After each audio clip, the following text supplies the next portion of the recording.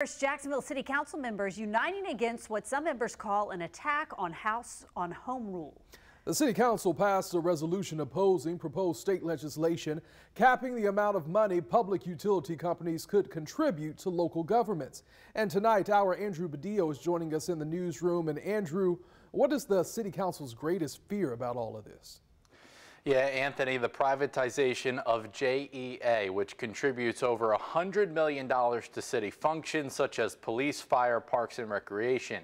A council member, Matt Carlucci, called JEA the goose that lays the golden egg and believes Tallahassee is trying to take it.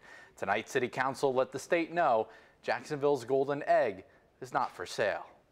Moving up the agenda to Jacksonville City Council. I don't think this is done in good faith. Tallahassee has crossed the line. The passage of House Bill 1331 and Senate Bill 1380 could result in a loss of revenue. The city telling the state to stay away from its golden egg, JEA. This is now more important than ever that we send this strong message that we do not want this to be passed. City Council unanimously voted to pass a resolution opposing proposed state legislation capping how much public utilities could contribute to local governments. Is this talking about selling JEA? It's not, but it's like a backdoor way. If you can get the finances away from the city, you are hurting us. You are crippling us. Thank you for this resolution, and I believe it'll carry a lot of weight in Tallahassee. Council President Terrence Freeman says he spoke to Duval Delegation Chair Wyman Duggan. He says Duggan does not support the legislation. that he was willing and is still willing to take back any recommendations or concerns that JEA has, the auditors have,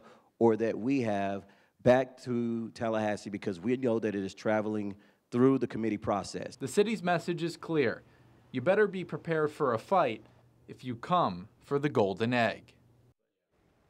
Well, we did reach out to House Representative Duggan, but have not heard back at this time. Jacksonville City Council is nearing a settlement with the plaintiffs in its ongoing redistricting saga. The agreement would come almost a year after the initial lawsuit was filed and over $161,000 in legal fees.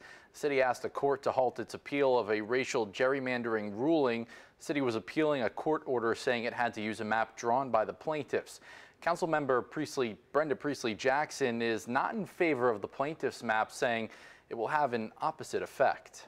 My thoughts are that we've regressed, that the reality is going to be after this new map redistricting, we will lose black Democratic representation and we will lose female representation. So will we be down possibly to 1 or 2 ladies on the council in a city that's a majority population of females? And we will be down probably 2 black Democratic representatives, which might be a total of 3 African American representatives on the council as well. Priestley Jackson is serving her final few months on City Council. The new map pit her against current City Council member Jacoby Pittman in District 10. Priestley Jackson decided not to run, saying the district was unjust.